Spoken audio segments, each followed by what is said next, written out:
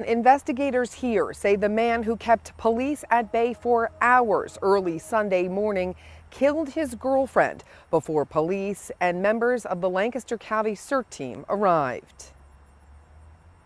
It happened at the Park City apartment complex here around 1:30 early Sunday morning when police were dispatched to the 2000 block of Swar Run Road for a report of a shooting.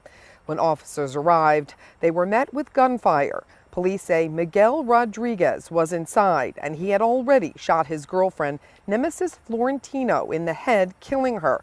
Then video chatted a friend showing him the body.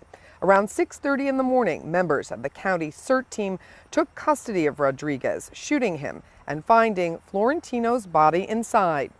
Now, the district attorney's office says Rodriguez is in stable condition under guard at a local hospital today. The state police and the DA's office are investigating the use of force against Rodriguez by the CERT team during that standoff.